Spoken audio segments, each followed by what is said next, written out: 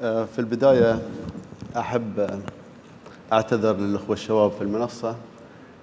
ببتدي قبلهم، بس ما أدري هل تعتبروني واحد من الشباب أو لا.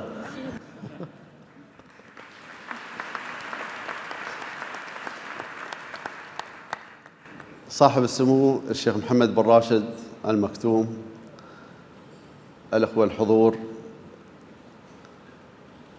السلام عليكم ورحمة الله وبركاته.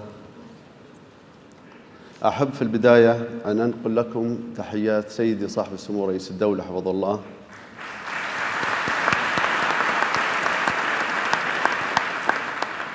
وتمنياته لهذا المؤتمر التوفيق والنجاح.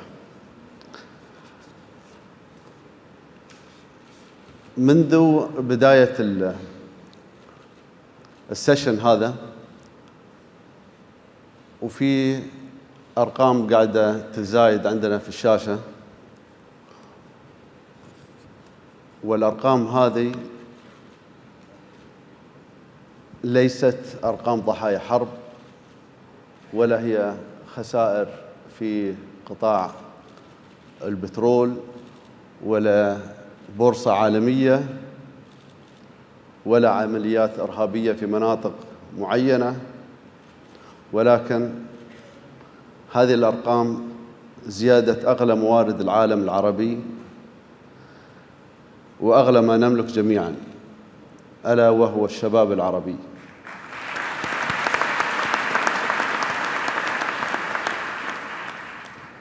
هذا الرقم يمثل طاقة وبذرة أمل في كل يوم. لماذا الشباب العربي؟ بعيداً عن الأرقام وبعيداً عن اليوم، لماذا الشباب العربي؟ ولماذا العالم العربي؟ الإجابة أجاب عليها الله يرحمه الشيخ زايد قبل 20 عام. واقفين وقفة رجل واحد ومؤمنين إيمانا راسخ في أن نحن يا العرب أن مصلحتنا واحدة ومصيرنا واحد، ما في مصيرين أبدا.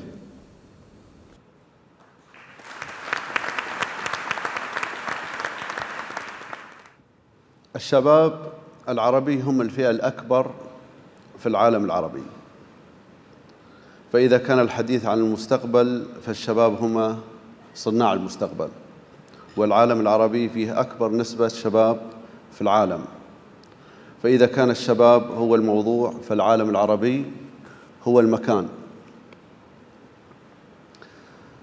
سيدي صاحب السمو، استحدثتم وزارة لشؤون الشباب وعينتوا أصغر وزيرة في العالم.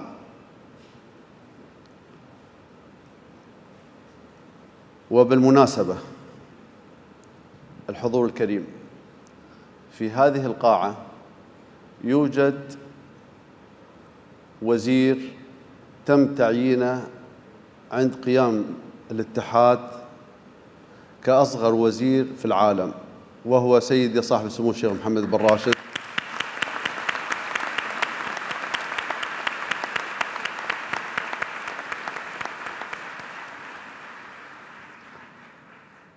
السادة الحضور، أود أن أؤكد لكم أن أفضل من يعمل على استراتيجية الشباب هم الشباب أنفسهم.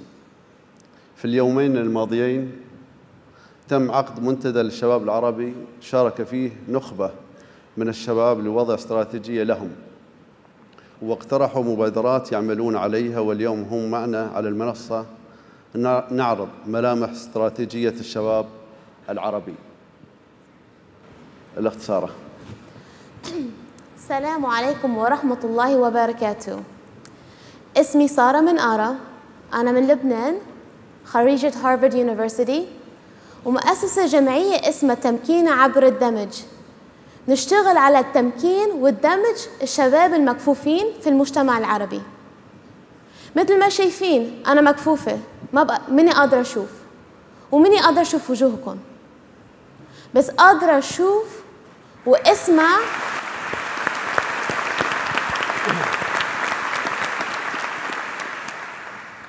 قادرة أشوف واسمع وحس الطاقة والطموحات الإمكانيات الشباب العربي في هالقمة، وهالشي بيعطيني أمل كشابة عربية للمستقبل.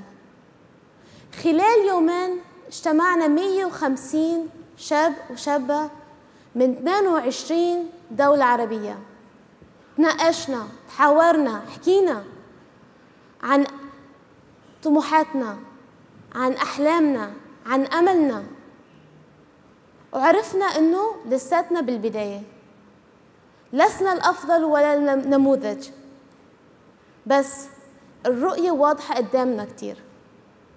الرؤية إنه الشباب العربي يصنع نموذج عالمي في بناء الإنسان، الأوطان، وتمنيه بإحسان. شكراً.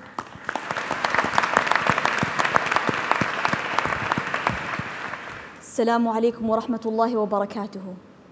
أنا جنى يماني من المملكة العربية السعودية، خريجة MIT، عملت في شركة ماكنزي، ثم عملت في سيليكون فالي، والآن أنا أخدم الشباب العربي.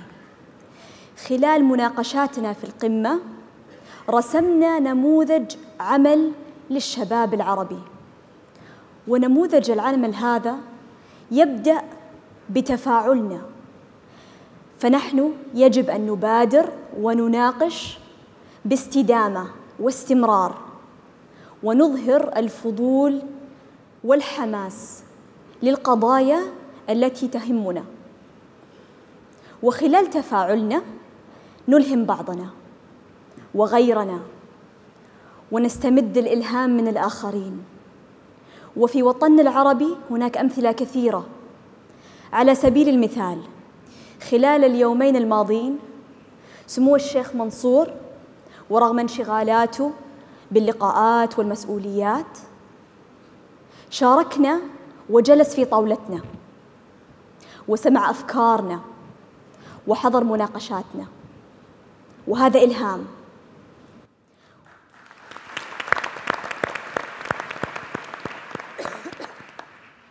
وفي وطني سمو الأمير محمد بن سلمان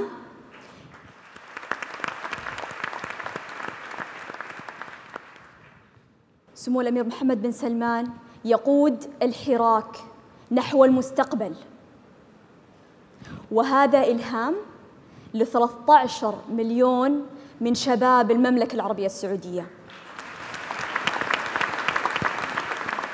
وشباب العالم ككل. وعشان نلهم بعض لازم نكون متمكنين، متسلحين بالعلم والمعرفة، ونبني ثقافة ريادة الأعمال، ونكون جزء من وضع قرارات الشباب. ولا يوجد قصة نجاح مفردة، علينا كشباب عربي أننا نتشارك ونصنع قصص جماعية، ونستمد القوة بتكاتفنا. نحن سننجز، نحن شباب أفعال لا أقوال، نخطط وننفذ وننجز، وفي النهاية نحتفي ونفتخر بإنجازاتنا، وهذا يعطينا الطاقة ودفعة للأمام لنستمر في مسيرة العطاء والتقدم إن شاء الله.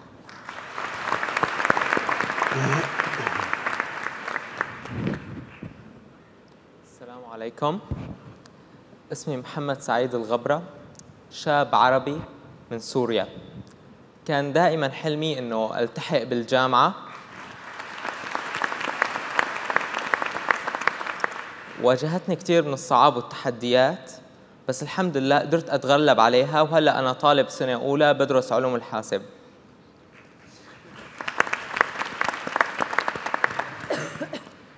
قدرنا نحن كشباب عربي من خلال المنتدى الشباب إنه نحدد أولوياتنا يلي لازم نعمل عليها.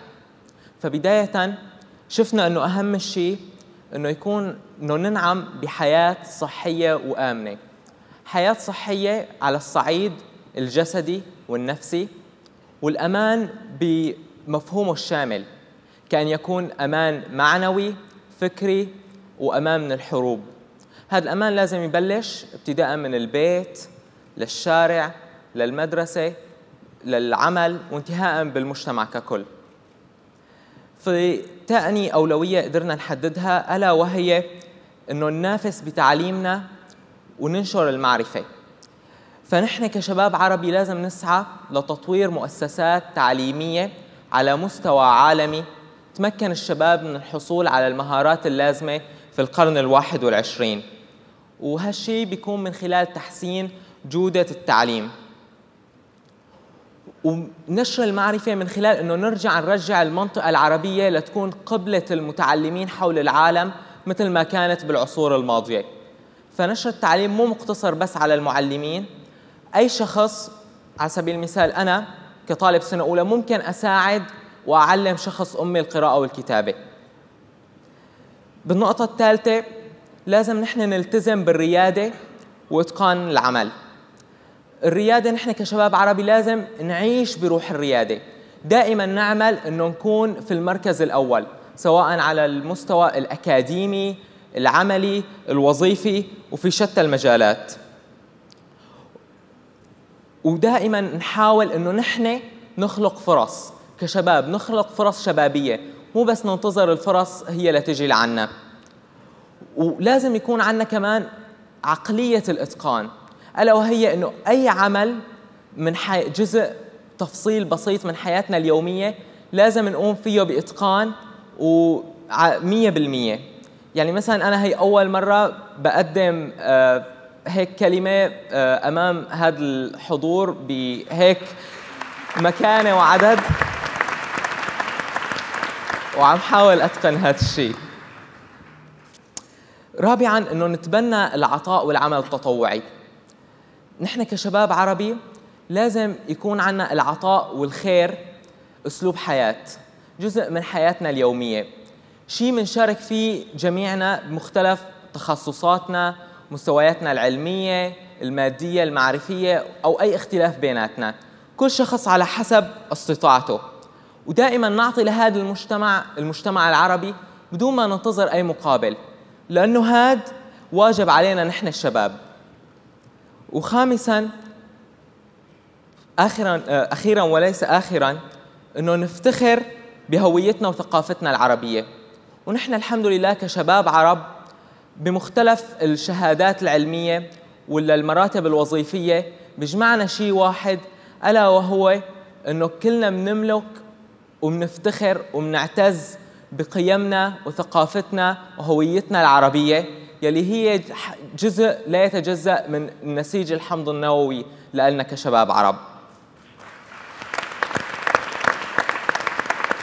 وهدفنا أنه نرجع نمشي على خطى آبائنا وأجدادنا ونرجع مكانة المنطقة العربية يلي الجميع بيعرفوا قديش لها مكانة وإنجازات وابتكارات على مر العصور. فنحن كشباب عربي هذا مهمة إلنا وواجب علينا أنه نرجع المنطقة العربية لهذا المكانة ولهذا المستوى. شكراً.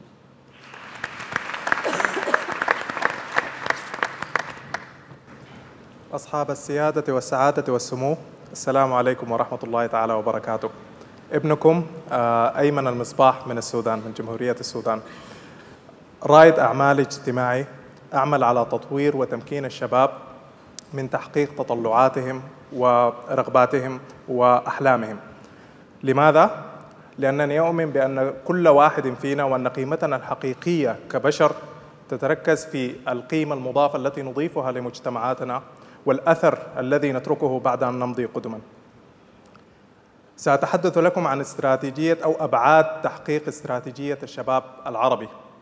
وأول هذه الأبعاد هو المبادرة. هناك مثل صيني قديم يقول: أن تضيء شمعة خير من أن تلعن الظلام. ونحن والحمد لله في العالم العربي ليس لدينا قصر أو نقص في المبادرات، لدينا مبادرات كثيرة ومتنوعة ومميزة، ولكن التحدي يكمن في تعظيم الأثر المرجو منها وتحقيق أهدافها، وهذا لا يحدث إلا بالتعاون المشترك بيننا نحن كعرب ولنستطيع تحقيق الأهداف المشتركة. المحور الثاني أو البعد الثاني لنجاح الاستراتيجية هو الابتكار. التحديات التي تواجهنا اليوم وتواجه العالم العربي والعالم أجمع تحديات متنوعة ومعقدة، وتحتاج لطرق جديدة ومبتكرة للحل. والجدير بالذكر هنا أنني عندما بحثت لأجهز هذا الخطاب أو هذه الجلسة في محرك البحث العالمي جوجل عن الابتكار باللغة العربية، أول وأكثر اسم ظهر أمامي من العرب هو سمو الشيخ محمد بن راشد آل مكتوم.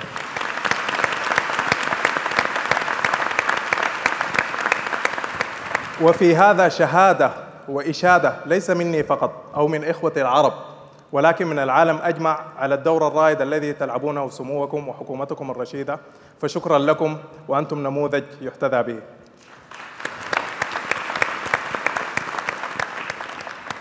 البعد الثالث لتحقيق الاستراتيجية هو المرونة. ففي هذا الواقع الذي نعيشه مع التقدم التكنولوجي والتقدم المعرفي السريع والمتسارع، فالثابت الوحيد في الحياة هو التغيير. فإما أن نتعلم التأقلم مع هذا التغيير أو نموت. ولذلك يجب على الشباب العربي تعلم كيفية إدارة المخاطر وإدارة الأزمات وإدارة الأشياء الغير متوقعة والأحداث الغير متوقعة لنستطيع تحقيق استراتيجياتنا وطموحاتنا كشباب عربي. البعد الرابع هو الاستدامة، وهذه مشكلة نعاني منها في جميع مشاريعنا ومبادراتنا في العالم العربي. المبادرة تبدأ بحماس وهمة ونشاط عالي، ولكنها لا تلبث أن تمضي فتموت. عندما نأتي ونسأل عنها بعد 6 أشهر أو سنة نجد أنها قد اختفت. فلذلك يجب علينا كشباب عربي أن نركز جهودنا على أن نضمن استدامة هذه المبادرات والمشاريع لتحقيق الأثر المرجو. آخر بعد هو القيم، فكل ما ذكرته لا يستقيم بدون وجود القيم والأخلاق، فإنما الأمم الأخلاق ما بقيت، فإنهم ذهبت أخلاقهم ذهبوا. وعندما أقول القيم لا أقصد فقط الأخلاق، بل أقصد الأخلاق والقيم المهنية والقيم الاجتماعية وكل القيم الإنسانية الموجودة، مثل التعاون والتسامح وحب الآخرين وكل القيم التي نستطيع التعامل معها، وأهمها أيضا حب الوطن. وفي ذلك ضربنا نموذجا مميزا بالأمس حينما اجتمع أكثر من 150 شاب وشابة من العالم العربي متناسيين في ذلك كل فروقاتنا الدينية والعرقية والمذهبية والفكرية، لكي نتفق على رؤية واحدة تجمع الشباب لنستعيد الحضارة. وشكرا جزيلا.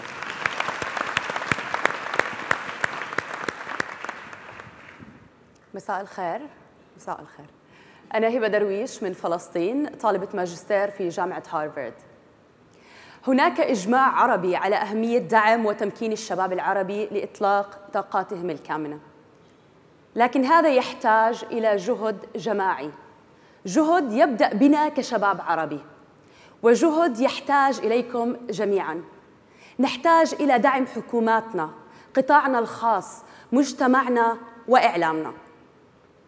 على مستوى الحكومات نحتاج إلى حكومات تستمع إلينا كشباب، تستمع لآرائنا، تشركنا في صنع القرار المتعلق بمصيرنا ومستقبلنا. حكومات لديها سياسات وتشريعات واستراتيجيات تضع الشباب في محور وقلب هذه السياسات.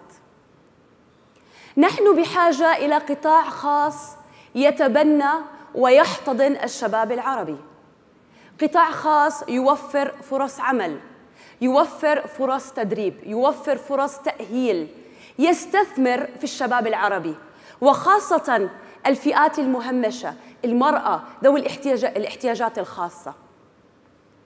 على مستوى المجتمع نحتاج إلى مجتمع يؤمن بنا، يؤمن بطاقاتنا كشباب، يدفعنا، يشجعنا، يدعمنا نحو التقدم والتطور والنجاح، يوفر لنا فرص التطوع والعطاء والخير، يرشدنا ويدلنا.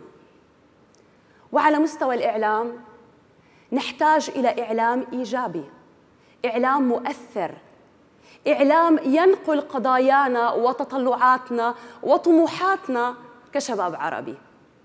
هذا ما نحتاجه. السادة الكرام، ناقشنا على مدى يومين استراتيجيتنا للفترة القادمة كشباب عرب، وما في شيء مستحيل. إحنا في بلد ما بتعرف المستحيل.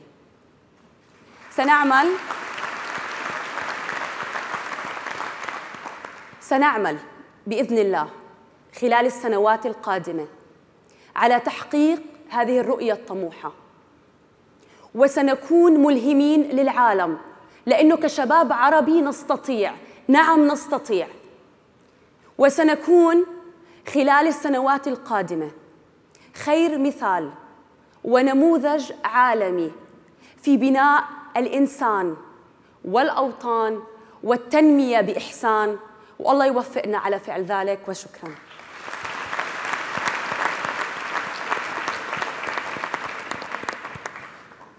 والأمر على أساس نكون رقم واحد، نحن مراهنين على هالشباب الطيب، والله يوفقنا إن شاء الله.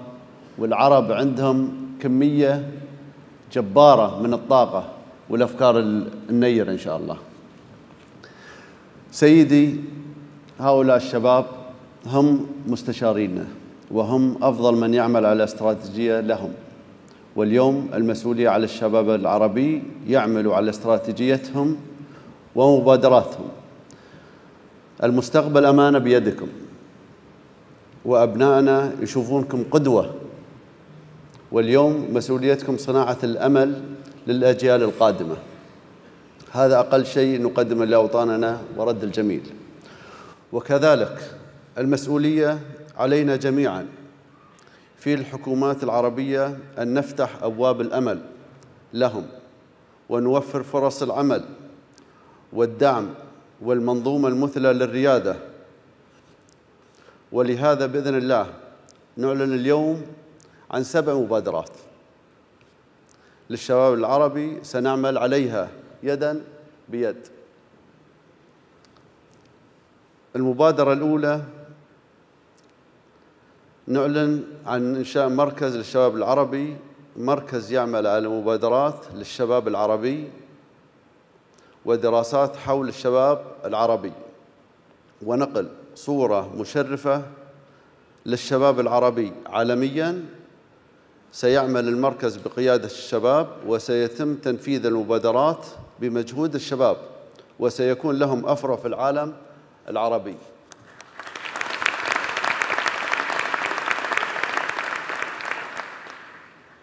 كما سيقوم المركز بالعمل على المبادرات الثانية، وهي ملتقى الشباب العربي، ملتقى سنوي يستضيف فيه الشباب العربي ويشاركون في تبادل الأفكار والخبرات والطموحات. ستجتمع العقول لالتقاء الحضارات لا لصراعها. سيجتمع الشباب لبناء الأوطان وصناعة الأمل. سيكون ملتقى سنوي للأمل بإذن الله.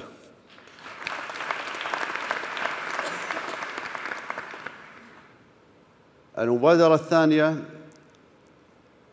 نعلن عن منصة لفرص الشباب العربي، تتيح للشباب الاستفادة من جميع الفرص لهم، سواء كانت برامج لتطوير المهارات أو منح أو جوائز أو مسابقات أو حاضنات أعمال أو غيرها.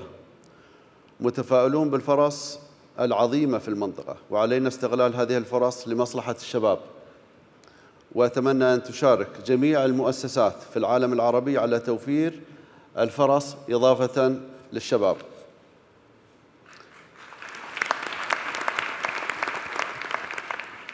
سنعمل على تقرير سنوي للشباب العربي. من المهم جداً أن نعرف تطلعات الشباب العربي وأحلامهم، لنستطيع معاً أن نعمل على تحقيقها. تحقيق الأحلام الشباب هو تحقيق للحلم العربي. هذا التقرير تلقائياً سيجاوب كل التساؤلات السنوية، وسيكون مرجعاً لتفعيل دور الشباب. خامساً، نعلن عن بعثات تعليمية للشباب العربي. بعثة رئيس الدولة خرجت قيادات وتكفلت بالتحاق شبابنا إلى مختلف الجامعات. وعلى فكرة الأخت شمة خريجة من بعثة صاحب سمو رئيس الدولة.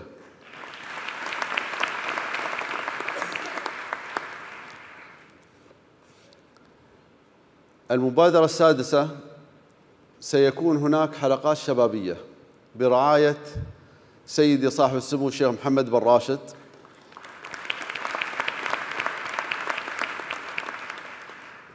أصبحت منصة مثلى للتفاعل مع الشباب العربي. دائما كانت توجيهاتكم طويل العمر أن نسمع للشباب ونتفاعل معهم لوضع الحلول، واليوم حلقات شبابية سيتم عقدها في جميع دول العالم العربي. تم تطوير دليل شامل لعقد الحلقات في كل الدول العربية والاستماع للشباب العربي أينما كانوا. التعليم في العالم العربي بدأ على شكل حلقة، واليوم المستقبل سيصنع حلقات فيها.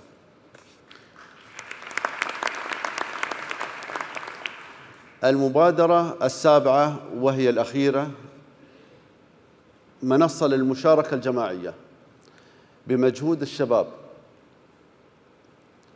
اقتصاد المستقبل سيعتمد على إنتاجية الشباب والتطوع، وأسلوب العمل اختلف اليوم. المشاركة الجماعية كراود سورسينج للمهارات هو النموذج المستقبل، وبمجهود الشباب سيكون منصة للمشاركة الجماعية وعلامة على إنتاجية الشباب العربي.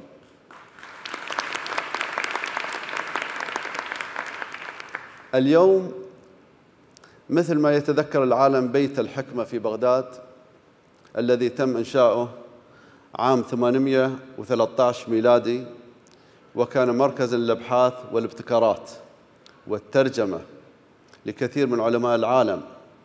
في ذاك الوقت سيتذكر التاريخ هذه القمة واستراتيجية الشباب العربي، وكما نتذكر الخوارزمي وابن سينا وأجدادنا الرواد، سيتذكر التاريخ هؤلاء الشباب العرب. سيتذكر التاريخ بأن الشباب العربي هم من عملوا على أول مسبار للمريخ.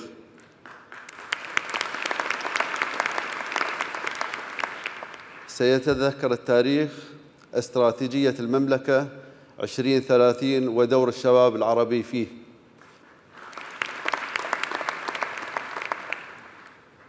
مثل ما نذكر أبناء مصر الذين حصلوا على جوائز نوبل، سيتذكر التاريخ شباب مصر والشباب العربي الذي سيحصلون على هذه الجائزات مرات قادمة باسم كل العرب إن شاء الله. سيتذكر التاريخ عمل الشباب على مشاريع الطاقة الشمسية في المغرب. سيتذكر التاريخ إكسبو 2020 وكأس العالم 2022.